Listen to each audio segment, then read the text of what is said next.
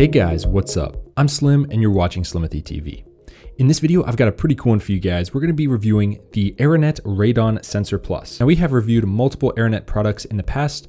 We've got the Aranet 4 Home. We've already reviewed those. We also have a review up of the Aranet Radiation Sensor, which is different than radon. So go watch these videos after this one. But for now, we're going to focus on the radon sensors. Let's take a look at the box itself. On the back here, you can see radon sensor, and then there's a little bit about it right here. To my surprise, there are quite a few people that don't understand how dangerous radon can be in the home.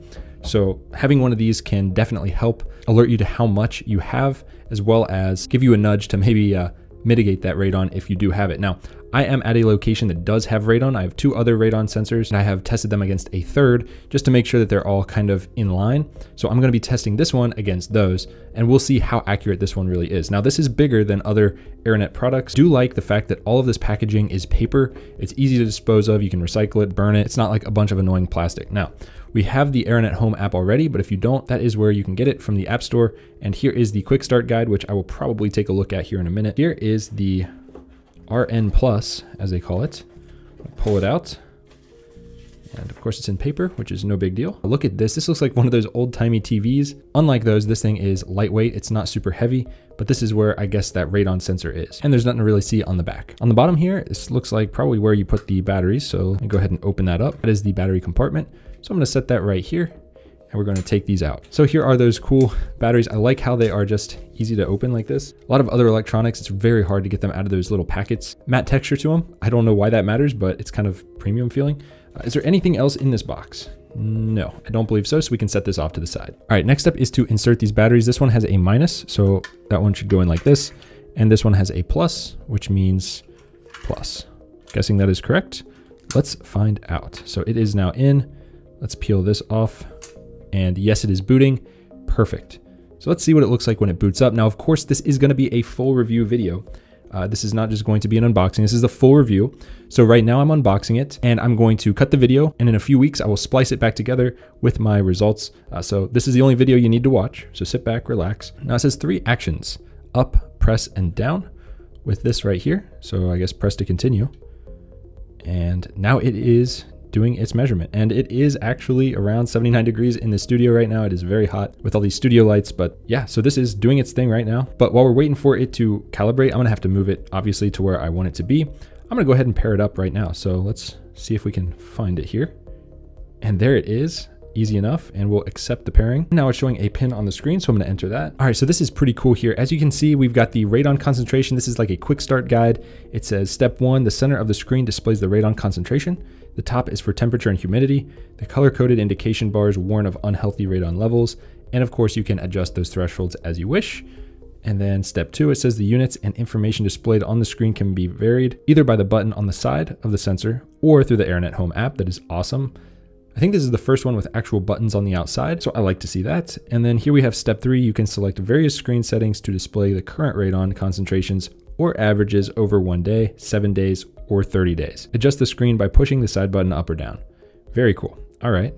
And I'm going to leave it in PCIL, Fahrenheit, and I'm going to keep the buzzer off for now. And that's pretty much all there is to it. It is now measuring. So for radon, in case you guys are unaware, you kind of have to have a good amount of data before it can be accurate.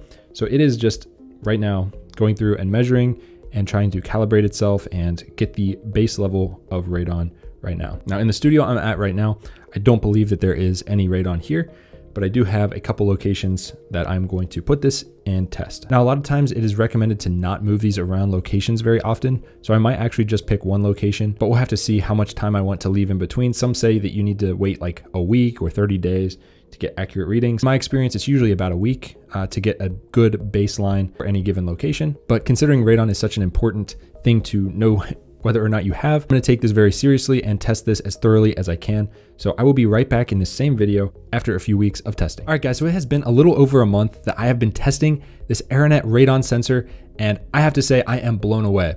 In fact, this has shown me that one of my other radon sensors is not that great. Let me explain. First of all, on the display, you can see the temperature, humidity, radon level, green, yellow, red, to let you know about your levels. And you also have the units there and the battery. Now, looking around the device, it does have a button here that you can mess with, and that's about it.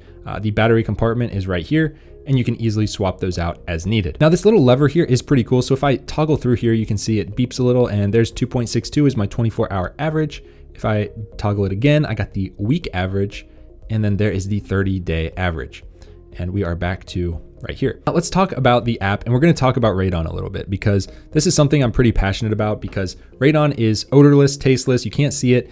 It's just in the air in almost everyone's home in the US, and keeping the levels as low as possible is important. Now, according to the WHO, radon is actually one of the leading causes of lung cancer. So it's scary. I didn't even know that radon existed before I moved into one of my other recent houses where they had a radon mitigation system installed. And one of those systems, they're not super expensive, maybe $1,000 or $2,000, and they can regulate the level of radon and make sure that it doesn't accumulate, especially in the basement. So that's usually where you're going to see it because this comes from the earth. It's radioactive, and it just seeps through cracks in your basement, comes in, and then accumulates in your basement, and then goes up to your first floor and second floor. So right now I am in a studio, and it's a little lower here. Now this has been in my master bedroom for basically the entire month. I did take it out to my office a couple times. You guys can see for yourself if I toggle through this, the past 24 hours, 2.62. Now that's not horrible, but you want this as low as possible. I don't think there's any safe amount of radon. You just want it as low as possible. Taking a look at the app here, we can see right away exactly what's shown here. So we can see all of that information, the temperature, humidity, pressure. We can't see pressure on this, but we can on the app. We can see the radon amount, so 1.7. Now inside of this, if I tap on it, I can see a ton more information. So it's gonna pull all that data right now very quickly. There we go. And if I go to last 7 days, I can really see what's been going on with the radon. So it's been going into the yellow territory, almost the red territory right here, I think. I believe 5 is the cutoff, if I'm not mistaken. But depending on the weather, especially when it starts getting cooler and the pressure outside the house is different than the pressure inside the house, for lack of a better word, it starts pulling the radon into the house. So you can see higher levels at those times. Now, let me just give you a little background. I have 2 other radon sensors in this house. One in my basement, which is basically made for radon, and the other is another air quality monitor that you guys have probably seen before. I'm not going to name names, but that one completely sucks compared to this. In fact, that one kind of does more of a rolling average. This thing can give you data in like 10 minutes. That's how quick this is, and that's insane. Most of them take at least a couple hours, maybe 24 hours to give you some real solid information.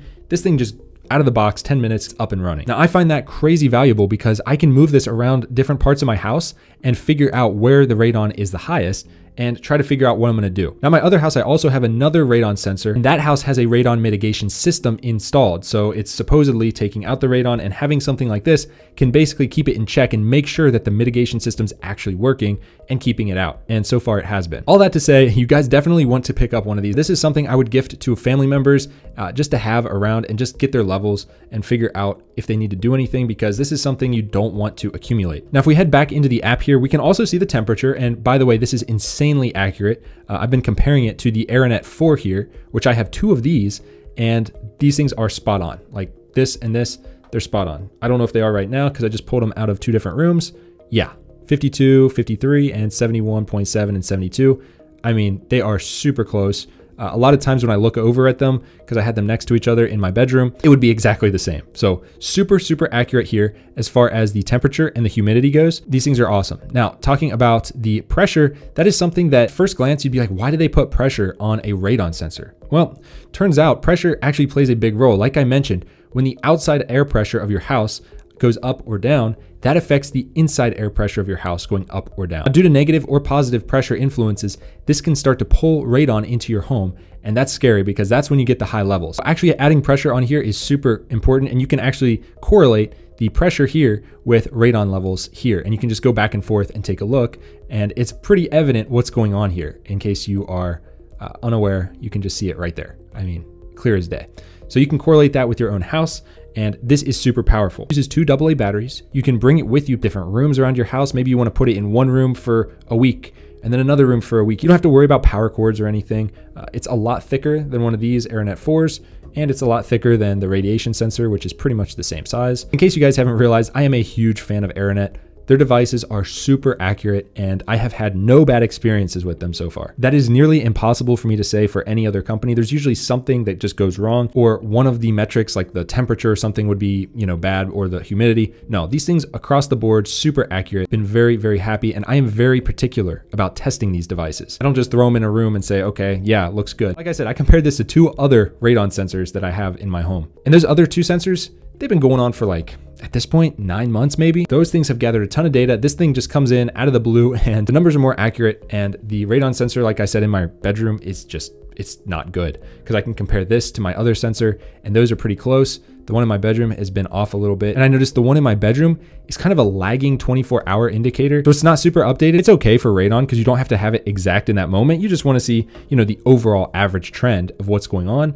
especially right here, the last 24, 7 days and 30 days average, super important stuff. If you can have it up to date every 10 minutes and super accurate, that's what you want. So this is by far my favorite radon sensor, better than the other ones that I've tested. This is a brand new product. For Aranet to just come out and just whoop the competition like this, it's pretty funny to see because they are doing it right here.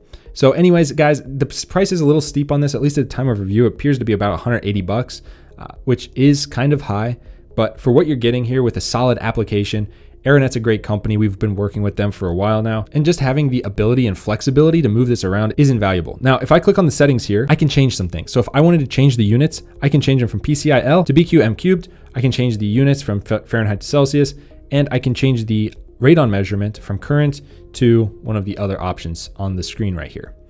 I personally like to see the current because that's what's most important to me. Change the buzzer if you want. You can have that go off if it goes over a certain range. Change the Bluetooth range. I always keep mine on normal just for battery life sake. And then you've got smart home integration and firmware. There's already been a firmware update for this at least once or twice. So they are actively working on this to fine tune it and to tweak it so that it gets better battery life and things like that. But you can't change the interval that this one kind of tests. So it is what it is, the way it works. I think it's every 10 minutes or so. It seems to update and give a fresh reading on what it is currently. Like I said, most people don't know it exists, but it's something that can easily be fixed if you know you have it. So I highly recommend checking out something like this. This information can be invaluable, and I hope that the general public starts to wake up and understands the implications of radon in their home. Anyways, that's all I got for this video. I can't recommend this enough. It is a fantastic device. All of Aranet's products so far have been fantastic. I have no complaints with them. Their prices are a little higher than some of the competition. They're not insane prices, and for what you're getting, something that doesn't connect to Wi-Fi, it's just a simple device that you can move around, sync to your phone, and is private. What more can you ask for? Again, big thank you and shout out to Aranet for sending this device out free for review. If you liked the video, hit the big thumbs up and subscribe, and I'll see you guys in the next one. Peace.